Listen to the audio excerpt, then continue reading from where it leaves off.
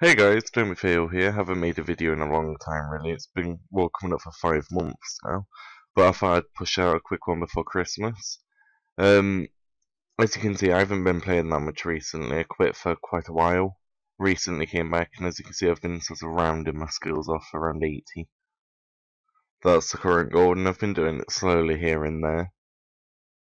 Just thought I'd show you all that. The total level's getting up. And on top of that as well, I got rid of my party hats and stuff when I quit. So the bank from scratch stuff and that sort of thing. How can I put it? We'll be starting again at some point soon. So I wanted to do a bit of a guide as well while I was here. I thought might as well. And the guide will be a new charm collecting method that's for evolution of combat. So not many people do rock lobsters and that sort of thing anymore because it's all multi-combat and all this and all that. So the new method that's out there, I'll show you all today. So you're going to want to start off by getting the mage equipment set up. So as you can see here, I've got full subjugation and just a full mage setup, as you can see. And then once you've got that, you're going to want rock barrage, if possible. If not, I suppose you could use any other barrage. So rock barrage, you want it on autocast. So you want blood, earth, and then 88 magic or higher.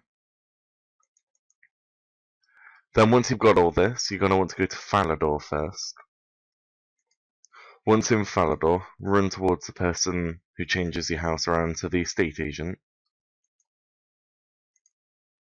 And then once you're here, ask him if he's able to change your house.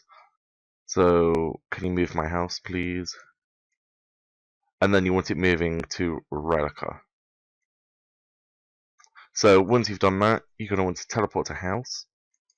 The equipment you're going to want for this is, I go with 4 overloads, 4 prayer renewals, my runes, a teleport, and then prayer flasks. But I suppose you could use a cheaper method. But this is the general area of, well, sort of things you're going to want. So you follow up from Relica, and you ask this guy if you can teleport to Waterbirth. You won't have the right click option unless you've been previously, but you just speak to him a few times and he'll take you to Waterbirth Island. Then once you're here, we'll just speed it up until you're at the entrance. I forgot to mention as well that here, it's a lot quicker if you have a wand. I know wands are quite a bit more expensive than the staff, but a wand really, really helps. The speed is massively different, right? So you're going to want to build up momentum first. You could do it down there, but I'm going to quickly do it here.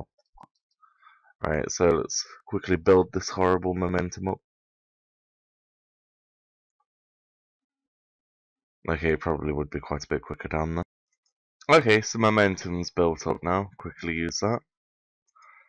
So you minimize your bar, you make sure you quit your spell autocasted. So let me just go to the little mage book. Autocast rock barrage. And then you're going to want to pot up. And we go inside. If you're low level, I'm not sure how difficult this is going to be. But I know a friend that does this with quite low defense as well, so you should be perfectly fine. You go in, you're going to have all the Dagonoths attacking you. So we're just going to run around to the other side.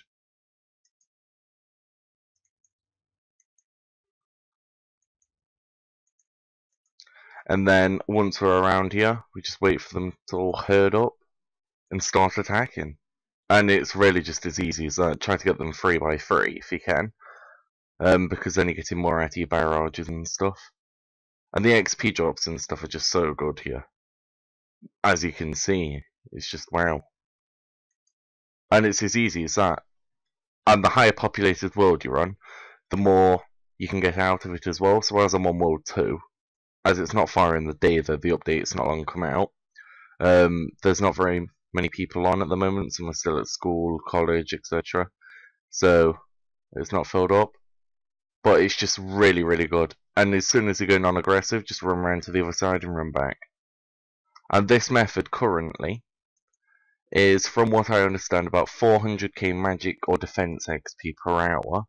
And on top of that, you get about, I think it's 300 to 400 crims per hour. Something like that, but it's something worth doing. let me know if it works for you or if you got a better method. So thanks for watching, guys. Please rate, comment and subscribe, and remember, don't be fake.